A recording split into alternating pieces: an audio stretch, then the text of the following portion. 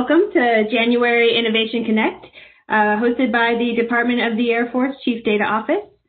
Many of you attended our event in November. We had SoftWorks presenting then, and we had our very own Department of the Air Force, Dr. Stockton, presenting on the condition-based maintenance projects. We had to take off in December for the holidays, but we're back in January. We're very excited. Today, we're going to have two really great speakers. The first one is Presidential Innovation Fellow and the founder of the Department of the Navy's Black Pearl Project, Mr. Ken Kato. Our second speaker will be the Chief Software Officer of the Department of the Air Force, Mr. Nicolas Chaillan, and he will be here to speak about DoD Platform One. I'm Callie King. I am with the Department of the Air Force Chief Data Office, and we are excited about continuing these events on a monthly basis.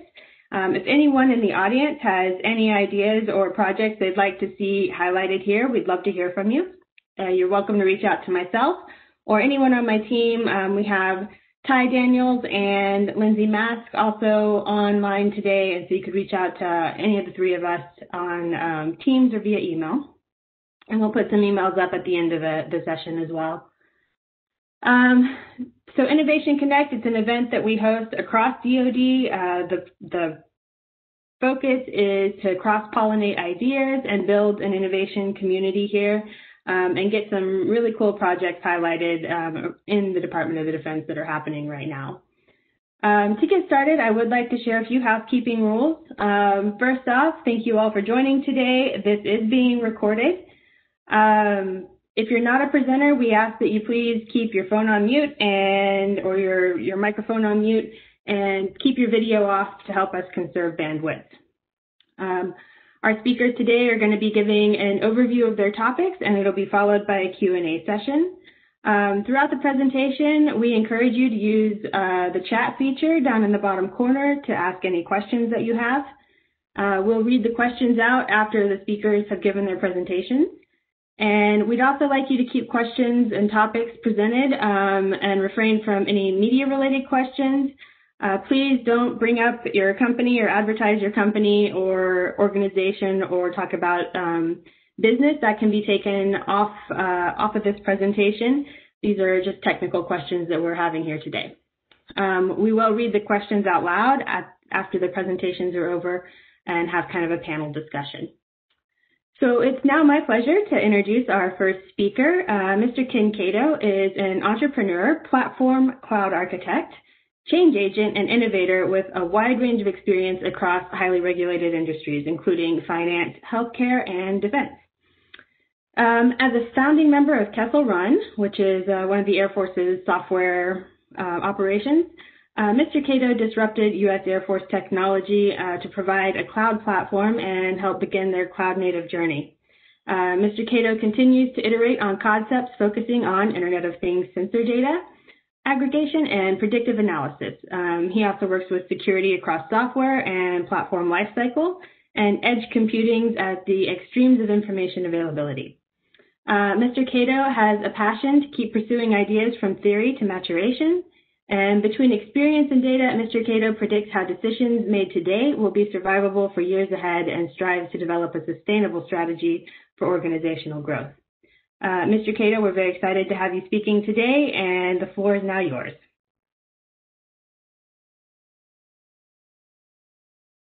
So first of all, thank you so much for the amazing kind intro, and hello, and nice to meet many of you I have not met before, and to some of you I've seen familiar faces, nice to see you again. I'm very thrilled to be here and talk to you all about what I am doing as a Presidential Innovation Fellow in the Department of Navy, namely Black Pearl. So let me share my screen with you. Can folks see my screen now? I can't see anybody, so is that a yes? Yes, sir, we can see it. Great. So let me get started and have to take questions after this one as well. So we began Black Pearl as a journey to figure out, can we realistically stand up a platform or software practice quickly in the Department of the Navy? And that's the story I want to talk to you about today. So there's a lot of kind of misconception of what we are. We are a software practice, and when we say that, we want to specifically delineate that we are not a software factory. Defining difference is this.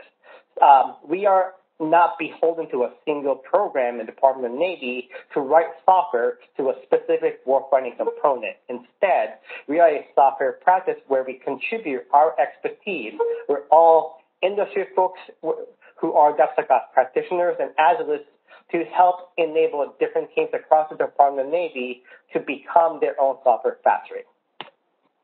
So there's a lot of problems, and I feel that the problem statement I captured isn't unique to the Department of the Navy. I feel that this is a journey that had a very similar journey in the Air Force as well. So there's hundreds of discrete efforts across the Naval Enterprise that's doing research, and that's fine, but they're trying to reinvent the basics of DevSecOps infrastructure. The problem that becomes is that as these folks keep doing that and the knowledge gathering is great, it takes away time and resources from what those folks should be doing is delivering mission capability.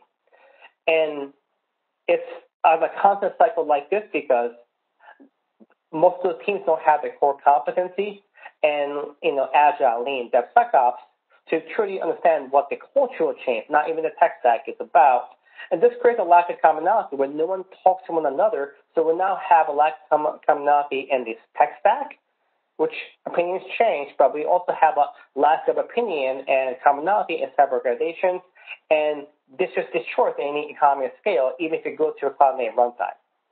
So the unavailability of these kind of high-quality environments is slowing down transformation more than they are aiding and really hampering what, any kind of rapid capability development that the Department of the Navy writ large that folks in the DoD should be doing. So the vision is for us as the acceleration team. So again, we're a software practice here where we are helping different naval platform teams come to us for different help, be it platform help, help with the cultural adoption, coach them on Agile. We just teamed up with Naval X. So Naval X is our Agile coaching partner in a lot of those respects. And we have Lighthouse, who is our internal team that does the baseline development. And the baseline development is that platform that we require to actually have that conversation. We recognize it's really hard to teach teams to go fast and enable them without a quality platform to do so. So we create that platform based on open source technologies. And in the beginning, we had the litmus test. So can we go fast? We spoke to Vice Admiral Moran and said that, we should be able to get this done in 100 days. We got it done 25 days under our goal in 75 days, ready to launch. So the value proposition. So we want to reduce the time and money spent by different folks on the basics of the infrastructure. Instead of having folks spend $2 to $3 million a year on researching and trying to pull up a software factory, we can reduce many of those millions and time of burden by providing a no license cost open source infrastructure that you can just hit go on. We can also increase the quality and the ability of these environments because we're folks who've done it in the live and living industry, and we also have worked in the defense industry long enough to know what it takes to create a secure platform. And that drives towards what we really want to go after is that mission success outcome with a continuous ATO, where we want to be able to provide a contiguous and continuous platform where we have parity between dev and prod, so that when you go to push your app out, it's the same experience no matter what. And we want to be able to provide that mentorship that's really, really necessary to grow the workforce. So we recognize that we're not going to be able to do everything for everybody. And again, our job is software practice. We're here to enable people. And I said this on our AMA time and time again, that the metric of success of Black Pearl is that we no longer exist. We are here to teach DevOps and DevSecOps. We don't feel that that is a forever thing. So product offerings, let's talk about that. So we have Party Barge, which is our shared development environment built on the Lighthouse platform. So this is maintained by us. We're the opinion on the ATO, the different DSOC components, the tool chain that we built up for you, inspecting deep packets on, different communications, or even down to the libraries you use on your development. So we have an entire stack ready to look at that stuff. Lighthouse is that pod baseline. Here's the stuff we offer on an open source basis of what we have that will help you get a secure, good running platform that's based on modern, current runtimes that's not outdated. So we can offer highly secure environments with very low cost. And software practice. So we're staffed by industrial professionals who've done it time and time again for many, many years. We're here to help educate your team so your team can grow and take on and keep taking on leadership roles, and also to start providing those necessary capabilities to warfighters. So our mission focus is really, really simple. It's that common problem stuff that we're kind of going after. We know Jane Rathbun, the Department of Navy CEO, says very famously, build once, deploy everywhere. So what we want to recognize is there's a lot of folks, programs, projects, people who are focused on mission capabilities because they're trying to come up with the DSOP environment. The large proportion of resources are wasted on reinventing a DSOP. And that all slows down the delivery mission value. I would even go as far as to say it dilutes any mission value. So we want to be able to pivot your mission's value up the value stream. We want to be able to provide the 80% common infrastructure underneath so that you can have the same baseline ashore, afloat in the cloud, and be able to develop and expect to be able to deploy in any environment. That enables programs to focus on customizing stuff that warfighting demand and moving their POs, programs, and projects further up that value stream so that they can continue to just reuse the environment, the 80% hard, so they can contribute the really valuable 20% like mission critical value. And at the end, warfighter gets the afternoon faster compared to what and how we do software and software delivery in the Department of Navy. So we also focus heavily on security because we're the Department of Defense. We recognize that the government at large faces every increasing problem with cybersecurity, with many discourses occurring today. And APOs today are done on RMF, which is heavily compliance-based. And the compliance doesn't necessarily answer security, and there is a lot of misconception and ambiguity around cloud-native applications, cloud-native environments.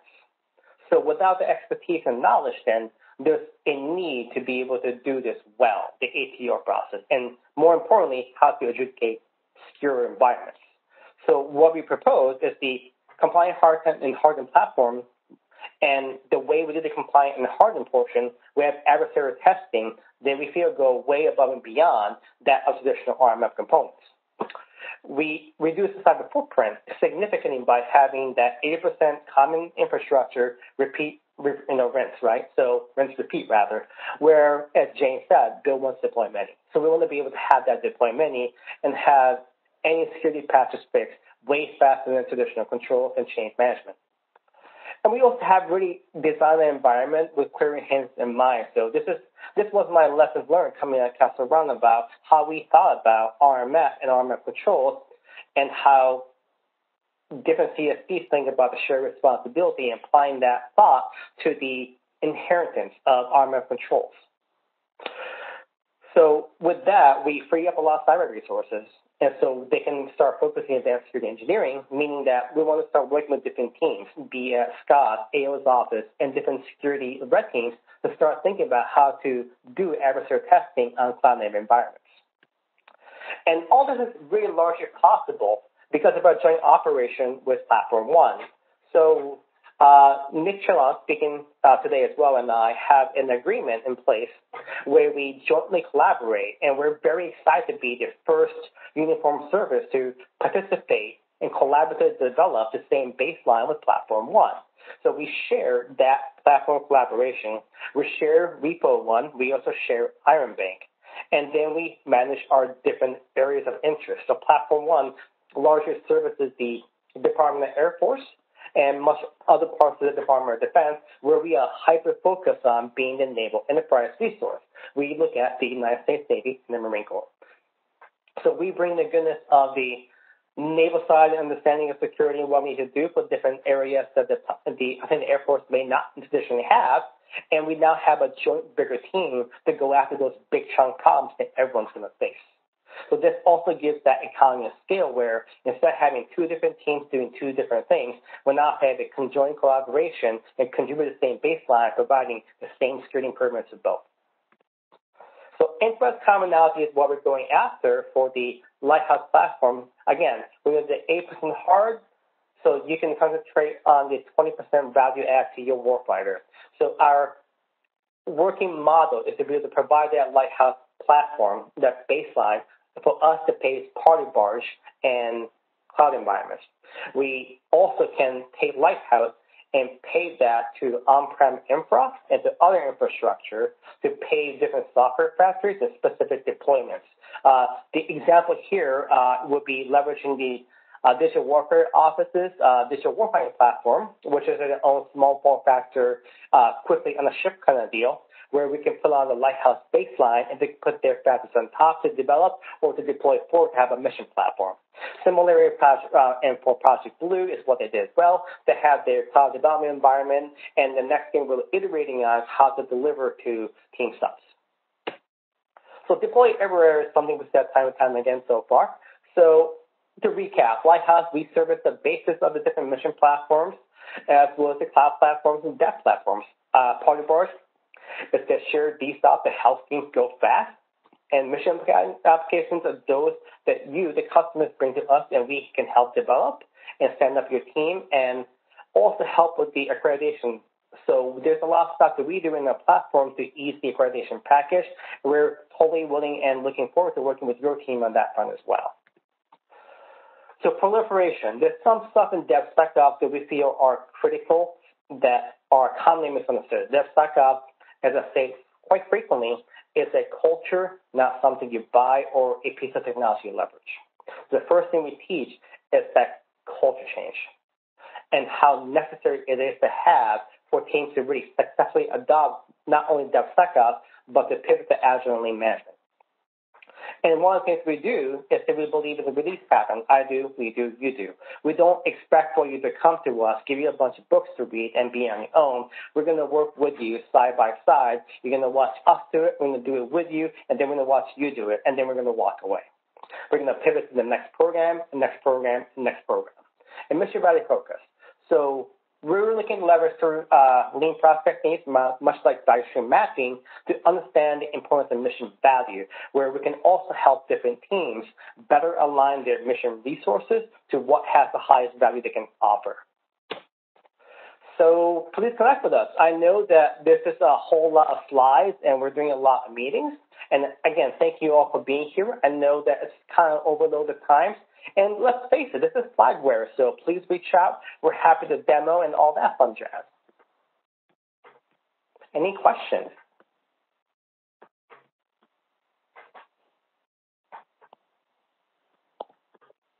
Thank you. We're going to have right after Mr. Chaillan presents, and we'll do a panel discussion with both of you. So we appreciate that. And next up, we do have the Chief Software Officer, Mr. Nicolas Chaillan.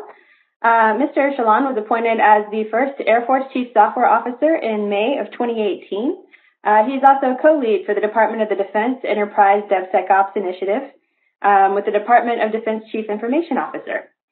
As the Air Force's senior software czar, Mr. Chaillan is responsible for enabling Air Force programs in the transition to Agile and DevSecOps to establish force-wide DevSecOps capabilities and best practices, including continuous authority to operate processes and faster streamlined technology adoption. In addition to his public service, Mr. Chaillan is also a technology entrepreneur, a software developer, a cyber expert, and an inventor. He has over 19 years of domestic and international experience with strong technical and subject matter expertise in cybersecurity, software development, product innovation, governance, risk management, and compliance.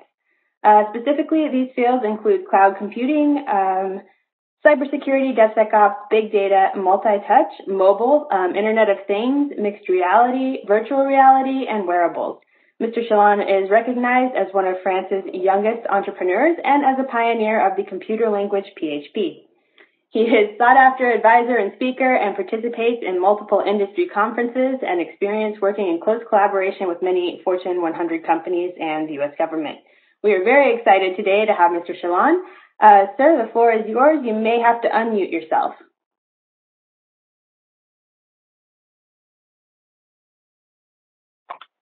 Hey, sorry. Thank you. Can you hear me now?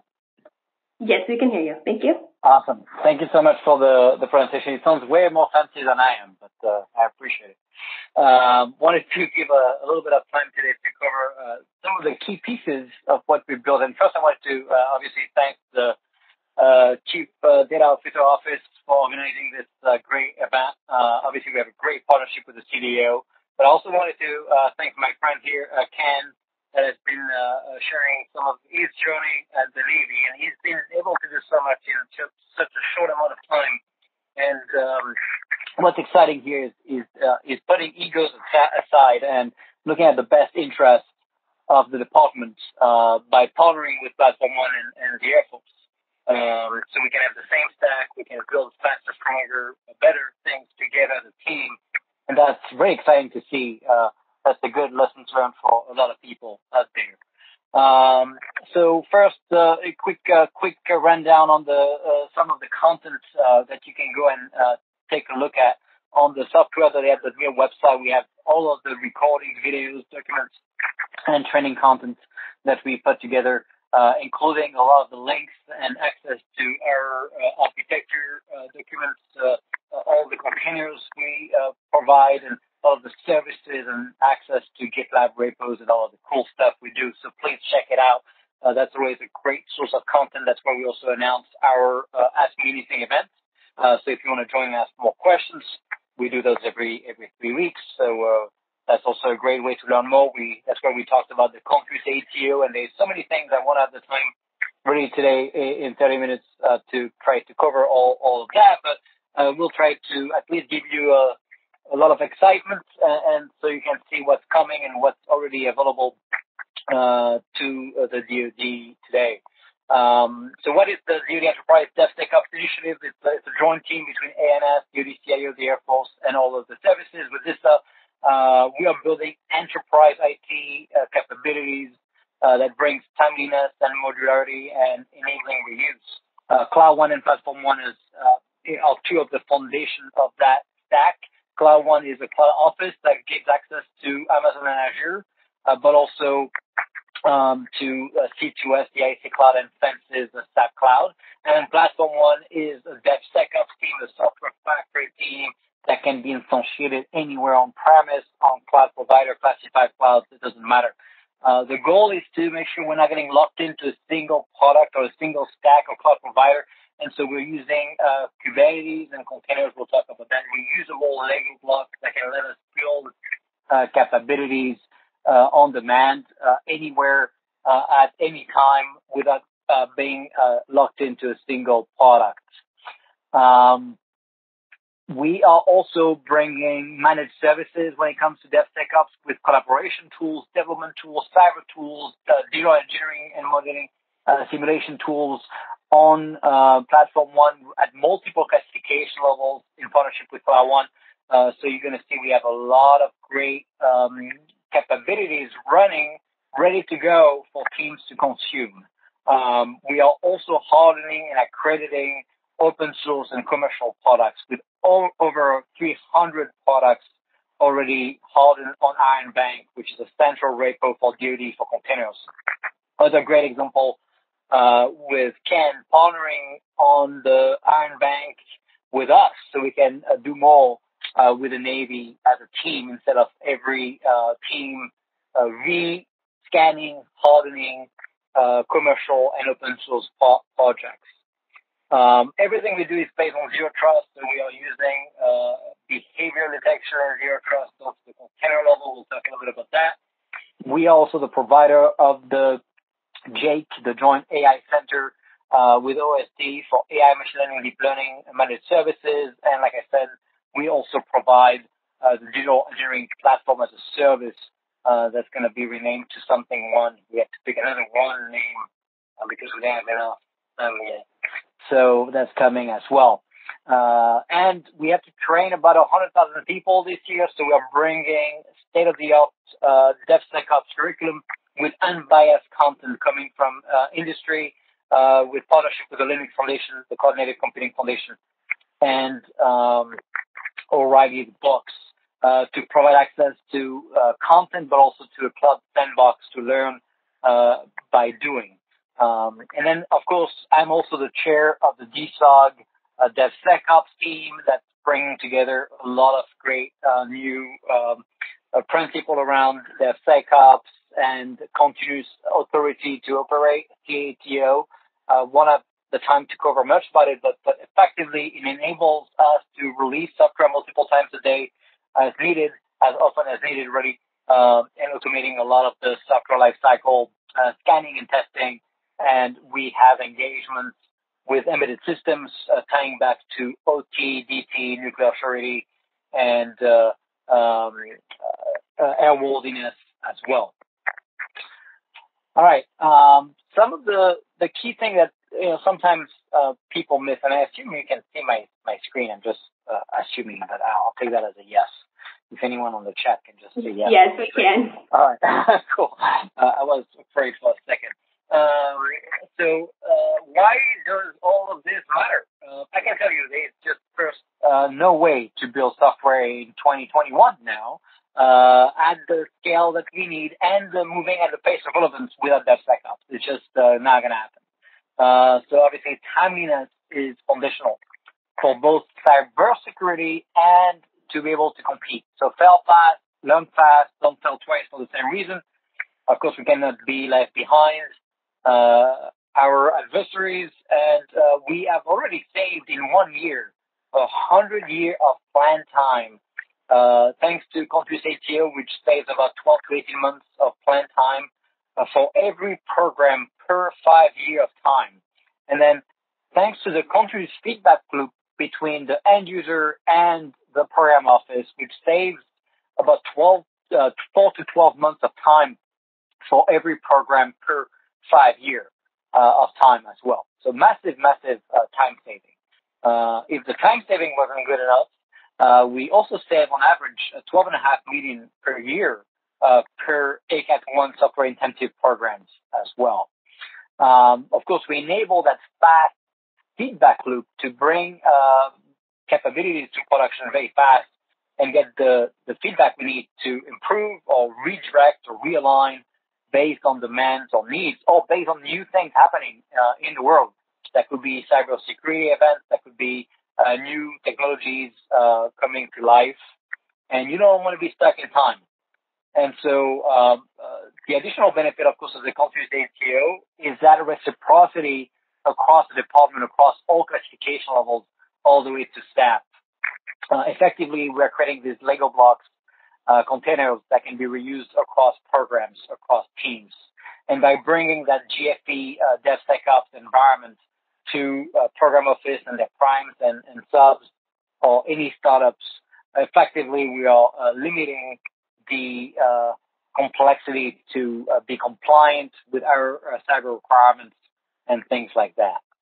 Of course, we also bring hardware-in-the-loop testing and continuous testing at the edge because we can deploy the DevSecOps stack anywhere at any time. Some numbers, in case none of this was enough, then I don't know what else you need. Maybe those numbers to convince you.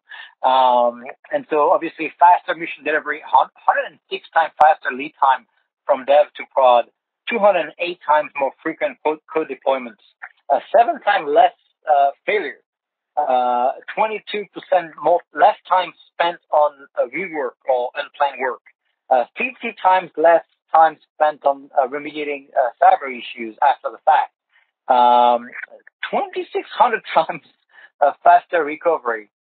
We call that mean time to recover. So if you have a bug, how quickly, or problem, how quickly can you get back to normal? Development costs are reduced by 40% on average. So you end up doing more for the same amount of money, effectively. Faster prototyping creates that 44% more time is focused on a new capability versus maintaining the legacy code. And if it wasn't enough, because we care obviously about morale and our people, we see that employees are 2.2 times more likely to recommend their organization if you're using DevSecOps and the latest and the brightest technologies out there. So that's exciting. So when I look at the ecosystem, right, we have a Platform One and Cloud One, obviously partnering, and we're gonna need to add our friends at Black Pearl here, working with us hand in hand to bring this to the Navy. but this is really kind of an Air Force picture here. But we do have engagements across all agencies, really, because we have not only the VA, IRS, DHS, DOJ, FBI, NSA, Federal Command. I would almost say anybody but the Queen of England working with us on Platform One, but we also have the Defense Industrial Base literally betting on Platform One. We have some of the big primes that announced they will be using Platform One for all of their DevSecOps or all of their work. Really, no matter if it's for an Air Force program or DoD program, they're going to be using Platform One as their DevSecOps capability to build innovation and capability. We have obviously engagements with SNT and dozens of software factories and program offices, including the largest programs on the planet, with F-35, JAIC, Aegis, GPSD, ABMS, P-21. So effectively really providing capability to anybody. And a lot of the stuff we do is open source, and that I think is important for the adoption again. Obviously, we have a map with people over the world. That's great. Across every type of mission, from the Space Force to cyber offense defense to jets and bombers and whatever else, business systems. But some of the numbers are, and that's not even the latest update. We just did a new update yesterday, so I didn't have the chance to put it yet. But we have over 2,000 now developers, not users, but developers on Polybus. We have over 2,000 microservices built, and that's less than a year on the Polybus. The Polybus is you heard what Ken said about what we do, but the Polybus is kind of this multi-tenant DevSecOps environment. So developer can go and use it and create mission software and focus on that. So we have 2,000 microservices built on Polybus. We have over 25 applications in production, 132 teams building software capability on Platform One. And Platform One is a 1-year-old. We just had the 1-year anniversary last week. 314 containers on Iron Bank, and we do 21 commits of code per day, under 2 days for lead time to make changes, less than 15 minutes of time to restore when we have issues, and under 5% change of failure rate. So very great DORA metrics for people that know what DORA metrics are. Then wanted to cover a little bit of the Platform One services. We think of Platform One as a company providing services to the department. Some of the services are free, and so we can scale and bring some of the basics, and some are pay-per-use so we can grow and scale. Repo One is a source code repo of the source of truth of all our automation, infrastructure as code, Kubernetes, distribution, source code of containers. It's on Repo One, and we have a new fancy domain now, so dso.mil. But dso.io still works, but we have dso.mil for people that like the .mil domains better. So repo1.dso.mil. We have Iron Bank, which is the binary side of the containers. We have actually now 315 containers. We need to update this slide. 315 containers. We actually crushed the estimate of 250 containers by the end of 2020. We got over 300. And that's where you can pool these approved open source and commercial containers.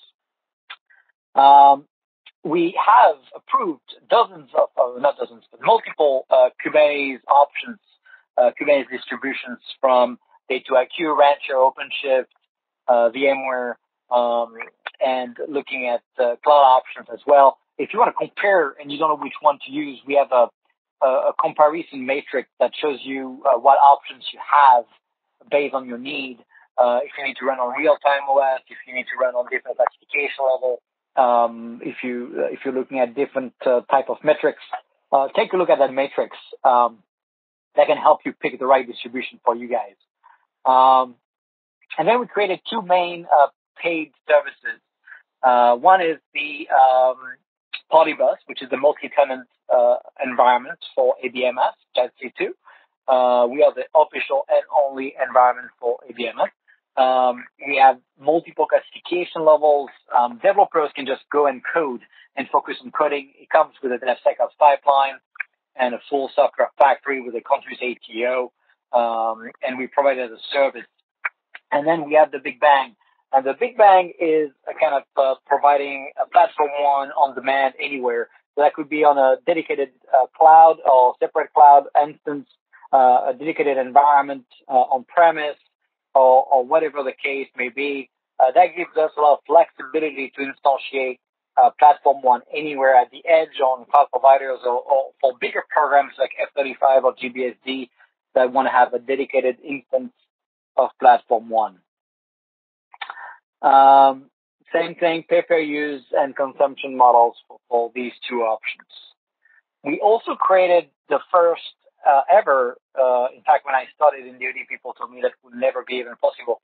But we created the Cloud Native Access Point, which is moving away from the IAP and the CAP to make them cloud agnostic, elastic, and use zero trust as an enforcement mechanism. Effectively, that provides access to Amazon and Azure and soon Nipper and Tipper to connect to Impact Level 2, 4, and 5 and use a zero trust enforcement, meaning we check the device state and based on the user identity and the state of the device that he's using or she's using. If it's a stick endpoint or mobile endpoint, we also have VDI options, both bring on device, government-owned, contractor-owned devices, and based on the state of the device, allow access to different resources using single sign-on. So that's a zero trust ingress stack to the cloud or to the on-premise environment to enforce zero trust based on need to know and based on the device state and the security of the device. Then obviously training is foundational. One of the key aspects to really keep up with the pace of development is to enable your teams to do continuous learning. We give an hour a day to our people at Platform One to learn continuously so they can stay ahead or at least not get behind. So we have workshops that people can attend 1 day, 3 days. And we even do 2 months full minimum viable product where we partner, we embed people into the program office and their contractors to get them to move to DevSecOps and come up with the first minimum viable product.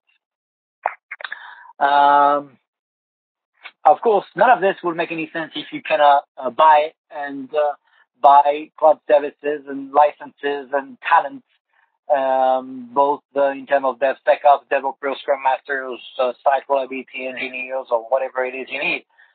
So we created the DevSecOps basic ordering agreements, the BOAs, that are designed with dozens of companies now on contract for cloud services, licenses for tools and talent. So programs can come to us and use those vehicles to buy all of what they need to instantiate DevSecOps enclaves.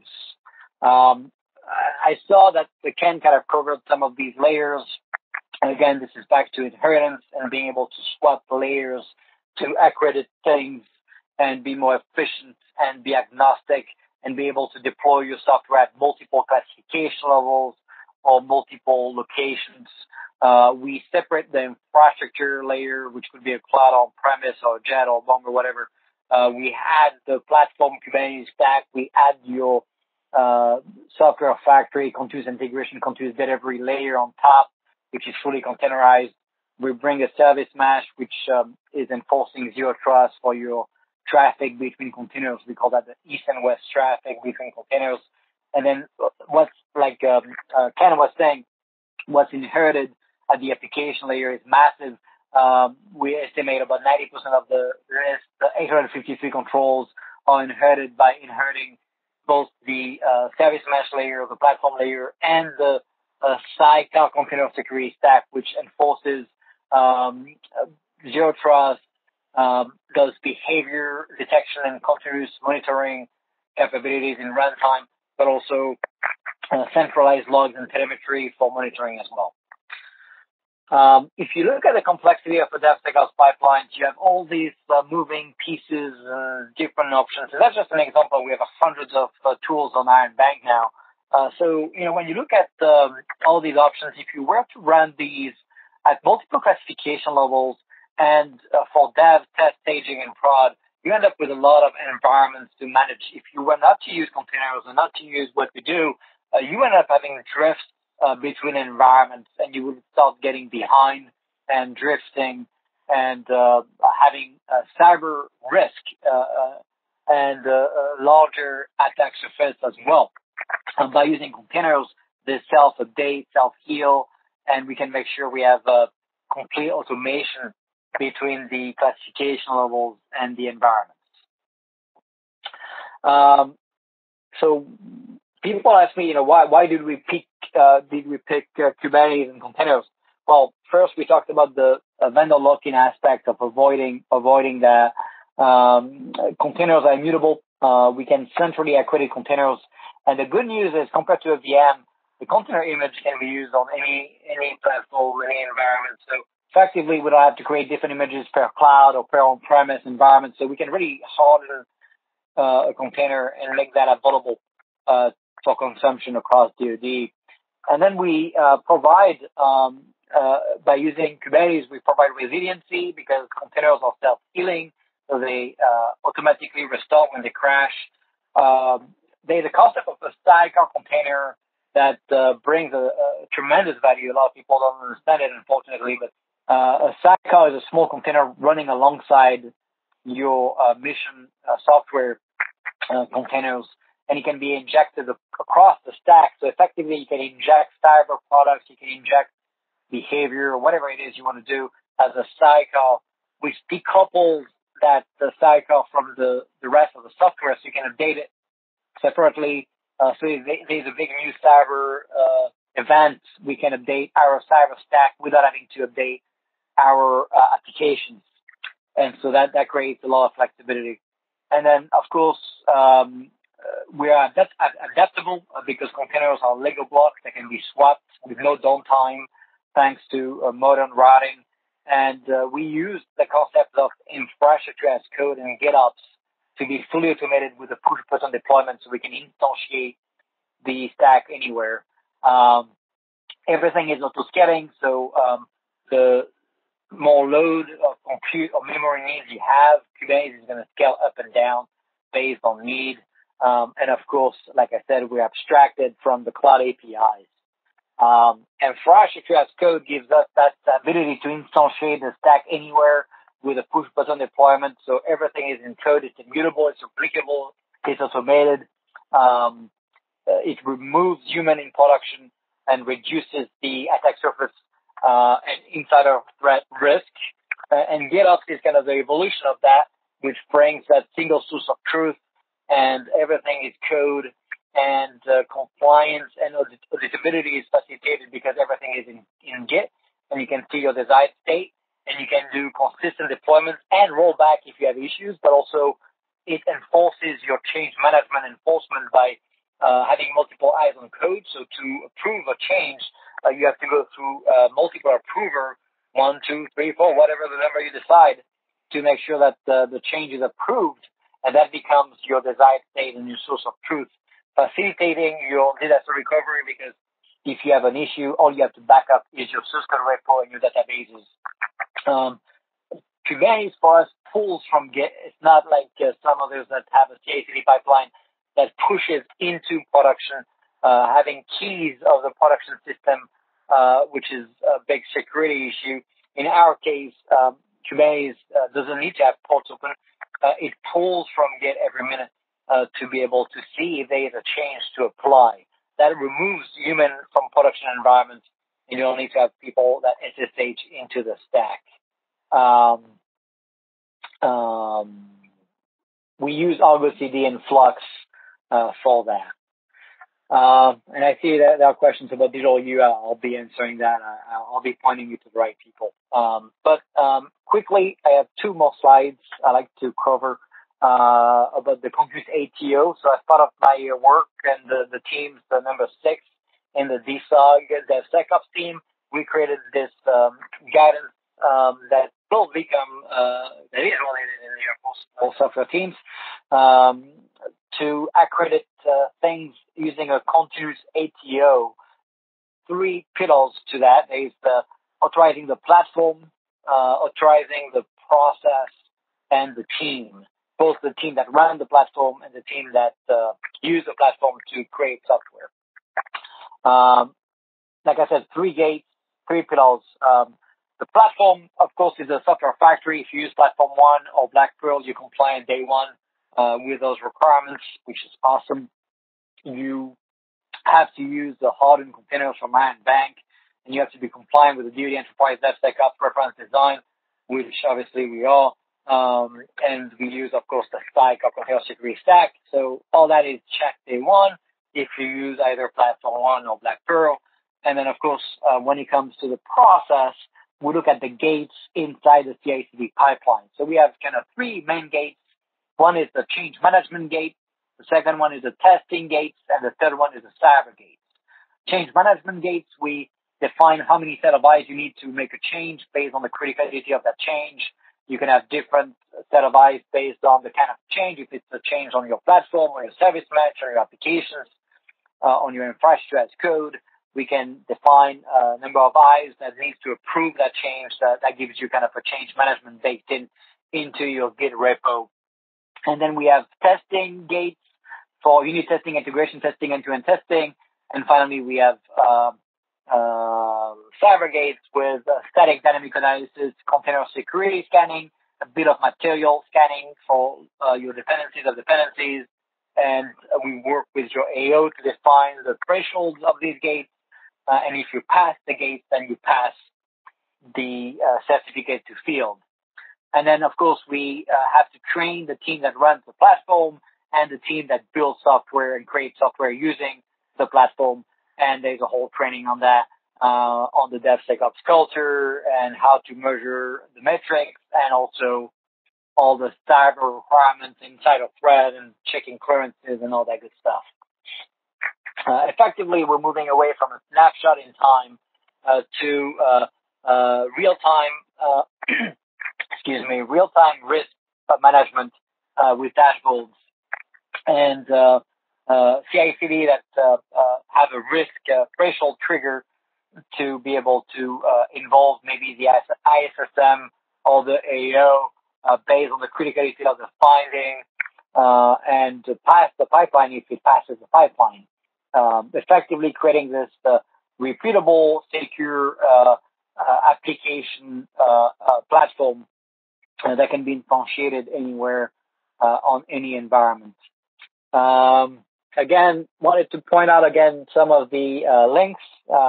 There's a video of me talking a little bit more about all of these subjects on the software.af.mil/dsop/documents page. Where you can learn about Continuous ATO. There's a whole 2-hour session on Continuous ATO. There's a whole video on Platform One and a lot of training content. If you're learning Service Mesh, Kubernetes, containers, go on the training page. You're going to find a lot of great content there. And if you need to check out our source code, you go to Repo One, you go to Iron Bank, you go to Registry One.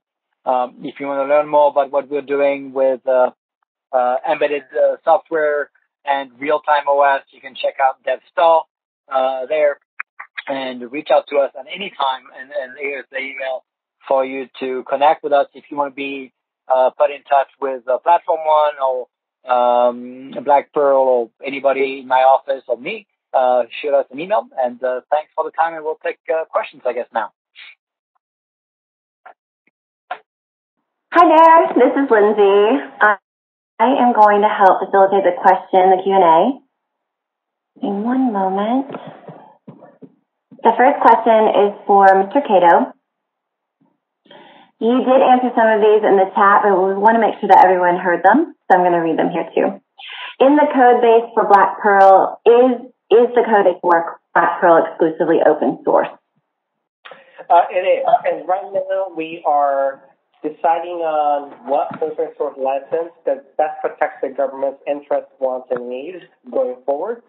And they will also simultaneously enable us to host that as publicly facing as possible to the greatest audience. So we're going to chat with different lawyers, etc., to figure out what that looks like. As soon as it gets up, we'll hopefully have an exciting announcement for you all soon.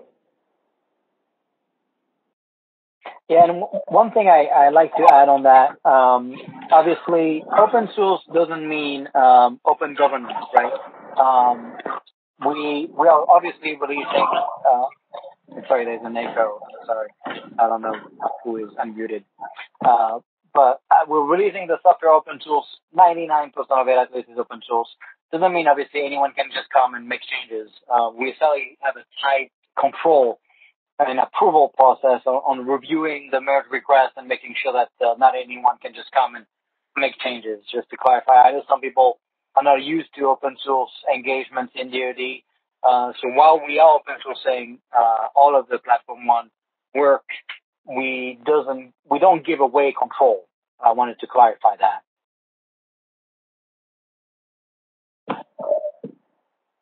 All right, thank you so much. Next question is also from Mr. Kato.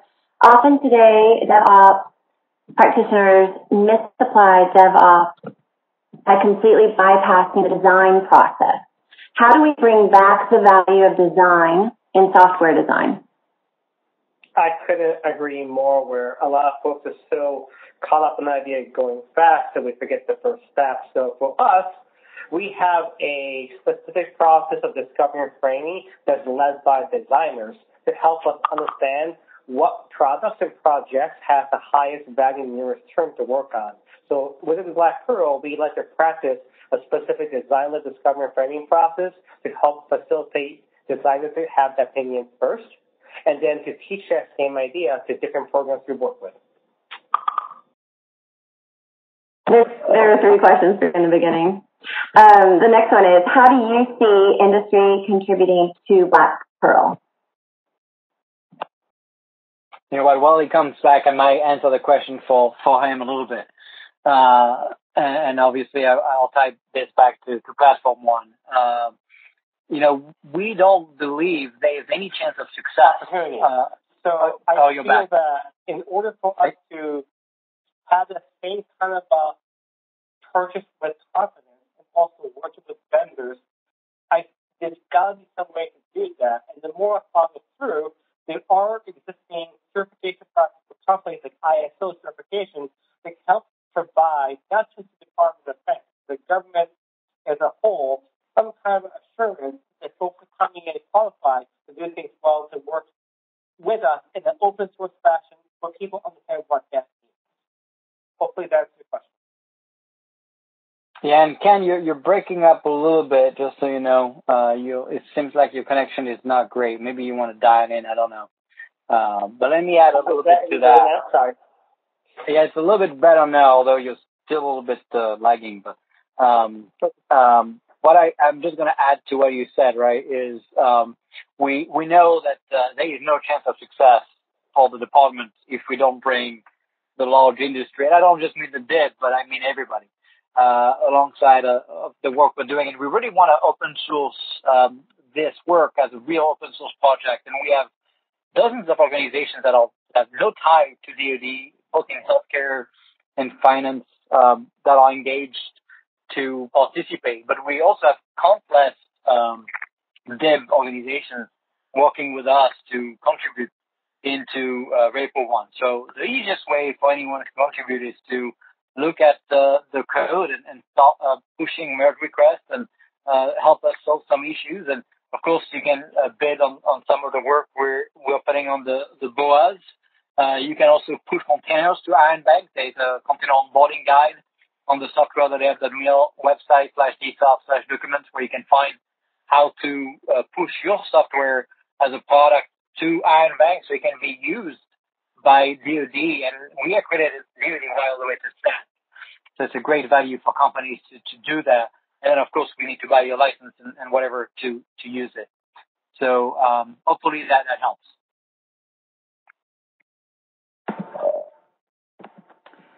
Okay, Mr. Chaillan, the next question is for you.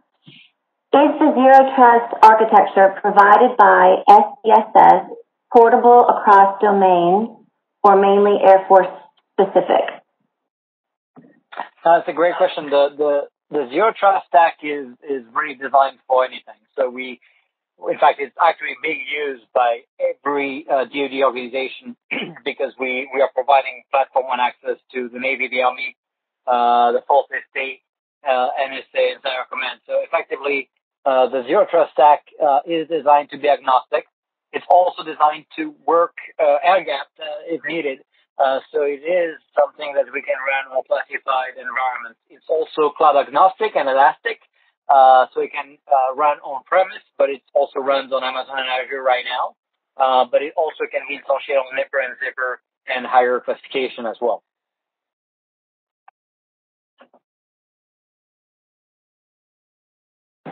Thank you.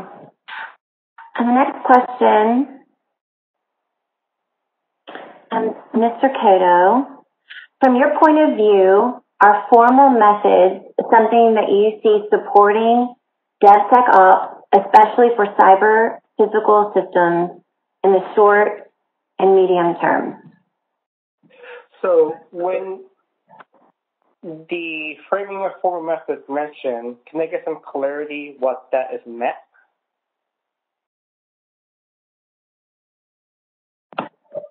Well, I'll wait for someone to respond in the chat, and if you don't mind, I'll just jump to the next question while we wait.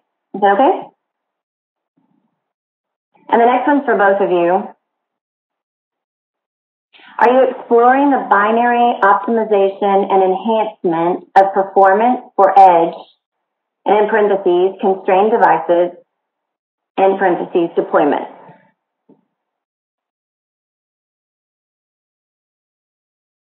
I can start, I guess, if you want. Yeah, we do have a few products already on Iron Bank that enables binary optimization. Obviously, binary optimization and enhancements can be a lot of different things, but there are a few products that we have on Iron Bank right now that allow you to both do optimization, but also do some scrambling to try to mitigate attack vectors like run safe and others. So I know we have options now. Of course, the question is how many people actually use it in actual production. I don't know if it's widely used. It's mostly something that was added in the last 6 months. It's about maturity now of the teams to start consuming some of these capabilities, but they are available. So I guess we did the first piece of the puzzle here. So to add on to Nick, we do value very much edge computing and specific optimization, recognizing that there are some certain installations and environments where a large-scale platform and tooling may not be appropriate. So we do have our opinions on what that should look like for specific naval operations and missions, but they're highly specific and bespoke.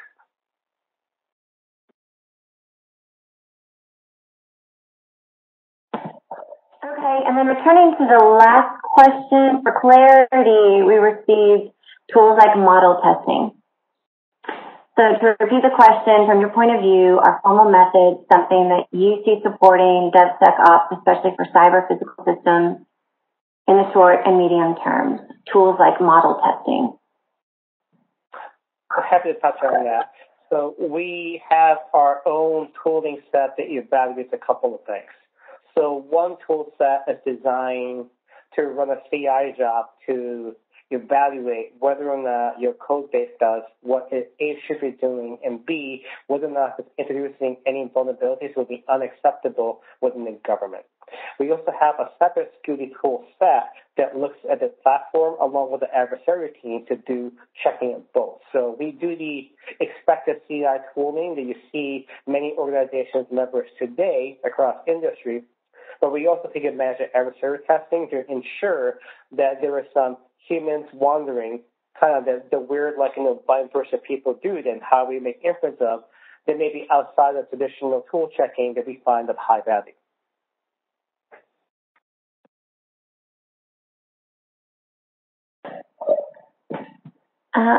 Thank you. Another question we have is for both of you. And it is, how are sandbox development and testing facilitated prior to deployment into production on Platform One? Are sandbox options provided? We provide sandbox option staging, and we obviously have a way to instantiate the stack to test it as well. So I hope that answers the question.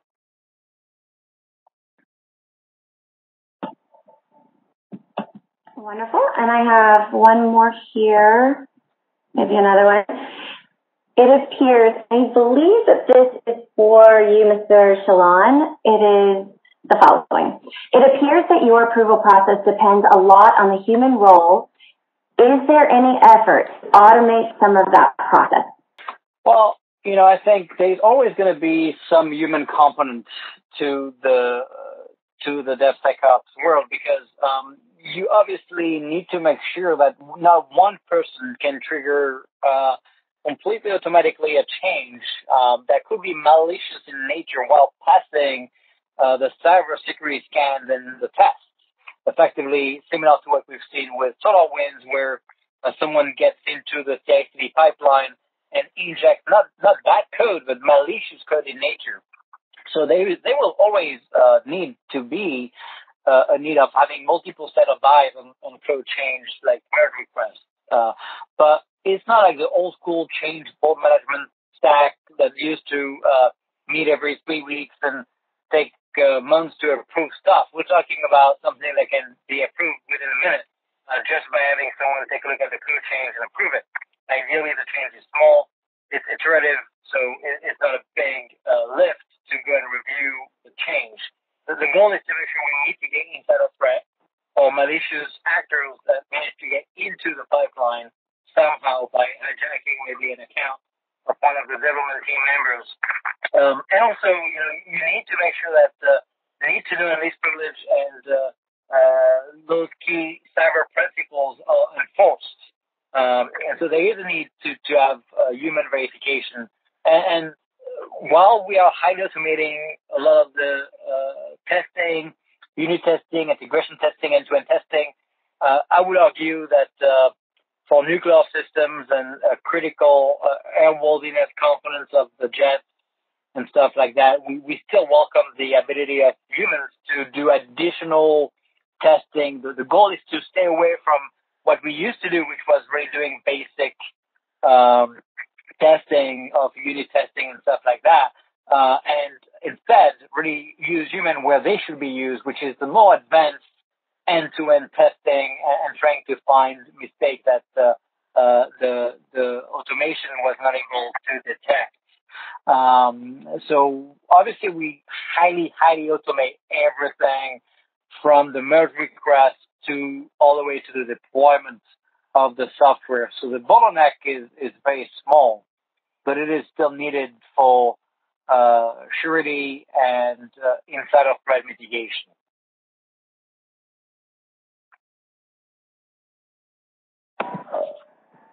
Thank you for that. It does appear that I have one more question for Mr. Chaillan.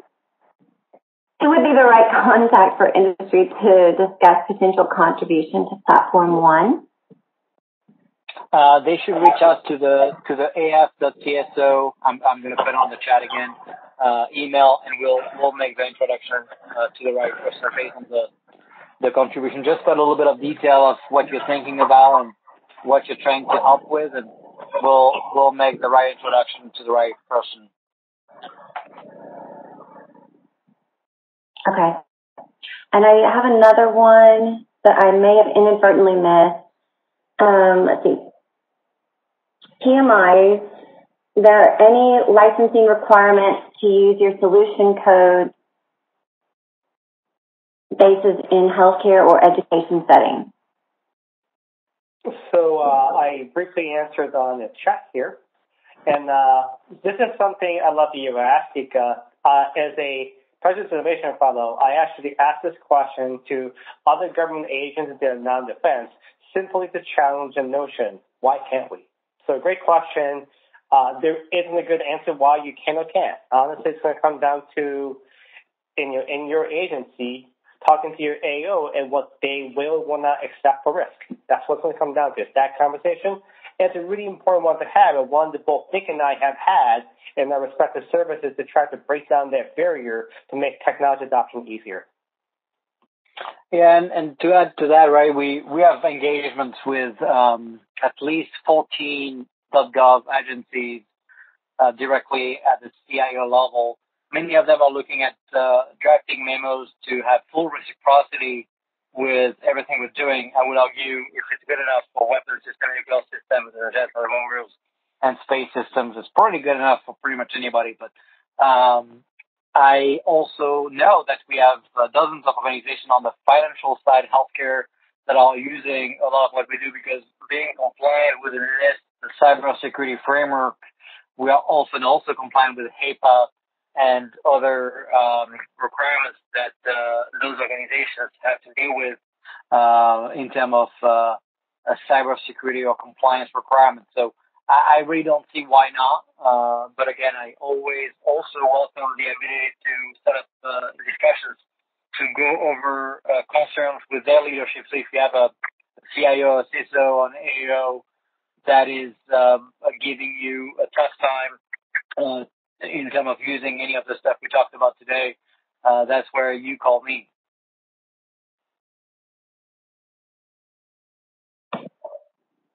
Thank you so much. And I just want to make a note for participants that Mr. Chaillan also provided a contact email in the chat, and we're happy to provide it if you can't see the chat for some reason and you just follow up with us afterwards. And that actually concludes the questions, and so I'm going to pass it back to Ms. Callie King. All right. Thank you, Lindsay. And thank you, Mr. Kato and Mr. Chaillan. We very much enjoyed the presentation today. That's going to conclude Innovation Connect. Our next Innovation Connect is scheduled for the 8th of February, and we're excited about that one too. Our speakers are going to be the Chief Data Officers of all three major agencies, Ms. Eileen Vadrine from the Department of the Air Force, Mr. Tom Sasala from the Department of the Navy, and Dr. David Markowitz from the Army. So we look forward to hearing about innovation and data with them next month. Videos of this event and other Innovation Connects are all going to be published on our YouTube page, the Chief Data Office YouTube page. And let's see, we encourage everyone to follow us on Twitter and LinkedIn as well. We update whenever we have new presentations coming out and any kind of speaking engagements as well. And keep up with all the events that we have going on. If you have any questions, you can reach out to myself. I am Callie King, and I am going to enter my email here in the chat as well. And if you have any suggestions for topics you'd like to see presented at Innovation Connect, I'd love to hear from you on that also. Thank you for taking the time to attend today's program, and we look forward to seeing you next month. Thank you. Thanks for having us. Thank you.